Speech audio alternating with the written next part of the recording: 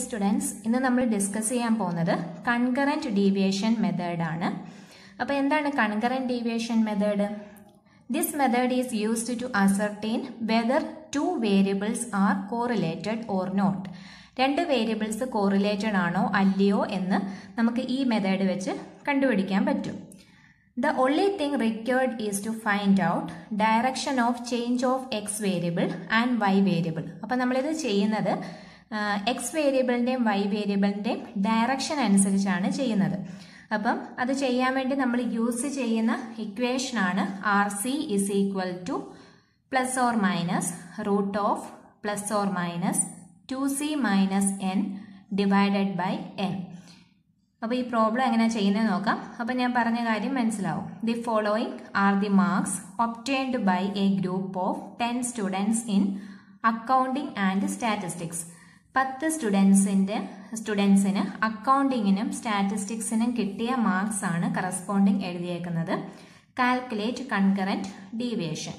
അപ്പം നമുക്ക് കണ്ടുപിടിക്കുന്നത് എങ്ങനെയാണെന്ന് നോക്കാം. അപ്പോൾ സ്റ്റുഡൻറ് 1 ഒന്നാമത്തെ സ്റ്റുഡൻറ്റിന് അക്കൗണ്ടിങ്ങിന് കിട്ടിയ മാർക്സ് എന്ന് പറയുന്നത് 22, സ്റ്റാറ്റിസ്റ്റിക്സിന് കിട്ടിയ mark 60.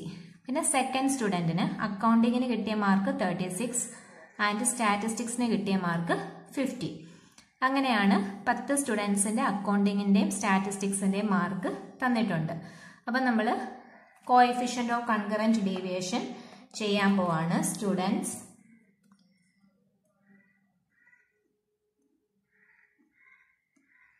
marks in accounting, then marks in statistics,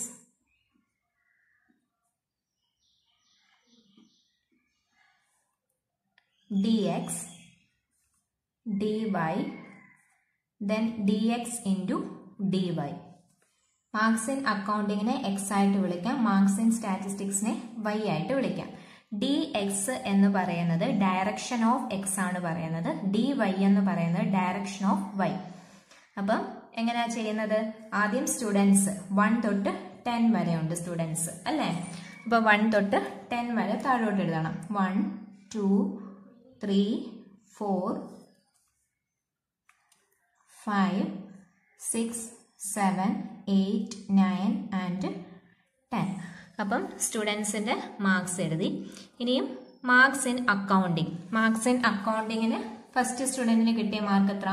22, then 36, 98, 25, 75, 82, 90, 62, 66 and 30.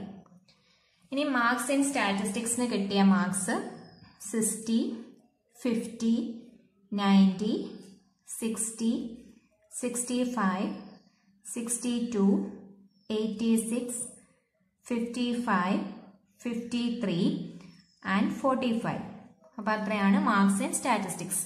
ഇനി നമ്മൾ ഡീവിയേഷൻ ഫ്രം പ്രിസീഡിങ് ഐറ്റം എഴുതുവാണ് അല്ലേ? അതായത് ഡയറക്ഷൻ എഴുതുന്നതെന്ന് പറഞ്ഞാൽ എക്സിൻ്റെ ഡയറക്ഷൻ, അതായത് 22-ൽ നിന്നും ഉണ്ടായ ഡീവിയേഷൻ 22-ൽ നിന്നും എന്തായി? 36 ആയി.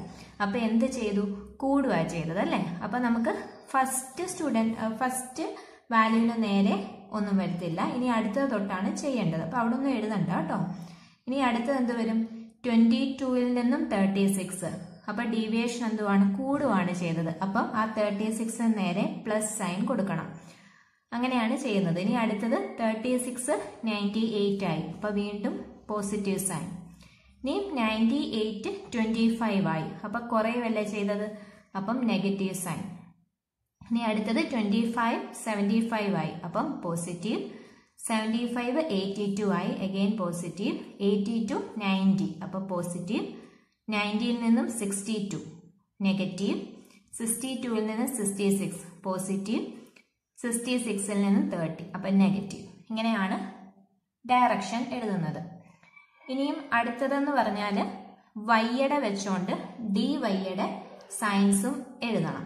അതായത് ആദ്യത്തേന് കറസ്പോണ്ടിങ് ഒന്നുമില്ല. അടുത്തത് 60 50 ആകുമ്പം കുറഞ്ഞു. അപ്പം നെഗറ്റീവ് സൈൻ. 50 90 ആകുമ്പോൾ പോസിറ്റീവ്. 90 60 അപ്പം negative. 60 to 65 positive. 65 to 62 negative, 62 to 86 positive, 86 to 55 negative, 55 to 53 again negative, 53 to 45 negative. ഇനി നമ്മൾ dxും dyയോട് ഇൻറ്റു ചെയ്യുകയാണ് ചെയ്യുന്നത്. അപ്പോൾ dxും dyയും ഇൻറ്റു ചെയ്യുമ്പോൾ plus into minus is equal to minus. Same sign into ചെയ്താൽ പോസിറ്റീവും ഡിഫറെൻറ്റ് സൈൻ ഇൻറ്റു ചെയ്താൽ നെഗറ്റീവും.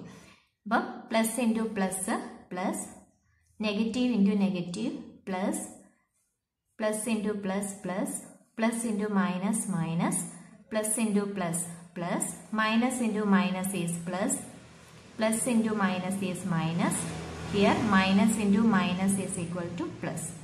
ഇത്രയാണ് നമ്മൾ ചെയ്യുന്നത്. അപ്പോൾ ആദ്യം നമ്മൾ ചെയ്യുന്നത് എന്തുവാ?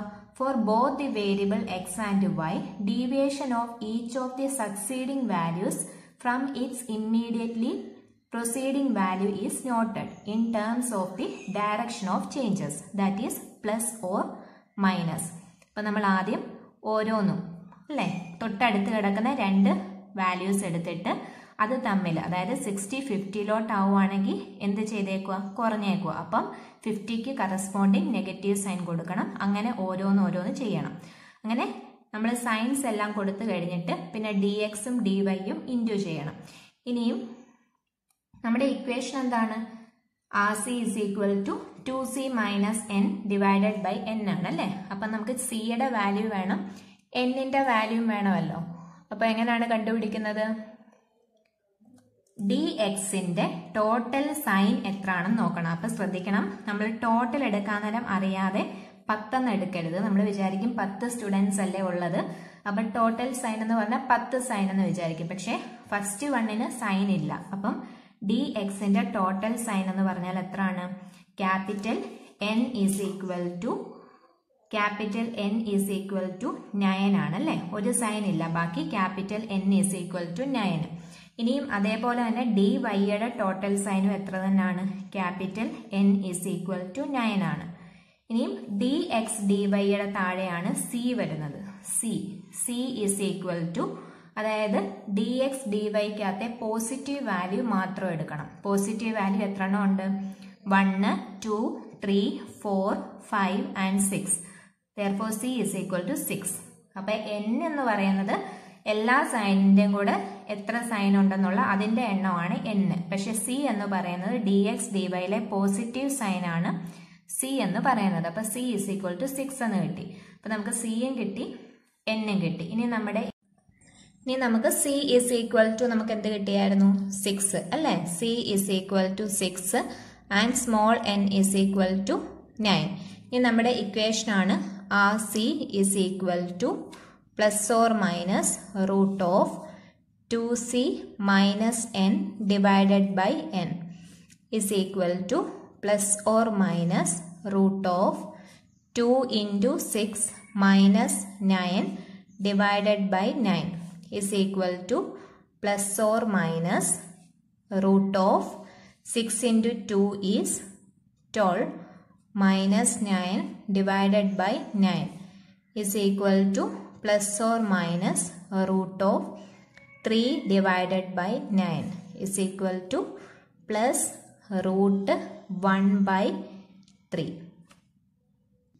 അപ്പോൾ റൂട്ട് 1 by 3 കാൽക്കുലേറ്ററിന് അത് ചെയ്ത് നോക്കണം. ആദ്യം 1 by 3യുടെ വാല്യൂ എന്നിട്ട് അതിൻ്റെ റൂട്ട് എടുക്കണം. അപ്പോൾ ആൻസർ 0.58 എന്ന് കിട്ടും. അപ്പോൾ നമുക്ക് RC is equal to 0.58 എന്ന് കിട്ടും. അപ്പോൾ ഇതാണ് കൺകറന്റ് ഡീവിയേഷൻ. അപ്പം ആദ്യം എന്ത് ചെയ്യണം? തന്നിരിക്കുന്ന മാർക്സ്, അതായത് എക്സ് എന്നും പറഞ്ഞ് എടുക്കണം, വൈ എന്ന് എടുക്കണം, പിന്നെ അതിൻ്റെ ഡയറക്ഷൻ, അതായത് ഡീവിയേഷൻ സൈൻ ആയിട്ട് ഡിനോട്ട് ചെയ്യണം. പ്ലസ് ആണെങ്കിൽ പ്ലസ്, മൈനസ് ആണെങ്കിൽ മൈനസ്. എന്നിട്ട് dx dy കണ്ടുപിടിക്കണം. എന്നിട്ട് dxന്റെയും dyയുടെയും ടോട്ടലാണ് small n is equal to എന്ന് പറയുന്നത്, അതായത് നമ്പർ ഓഫ് സൈനിന്റെ എണ്ണം. dx dyയുടെ ടോട്ടലാണ് c എന്ന് പറയുന്നത്. അതായത് c എന്ന് പറയുമ്പം dx dyയിലെ പോസിറ്റീവ് സൈൻ മാത്രമേ എടുക്കാവൂ. എന്നിട്ട് നമ്മൾ നമ്മുടെ ഇക്വേഷനകത്ത് ഇട്ട് കൊടുക്കാൻ നേരം ആൻസർ കിട്ടും.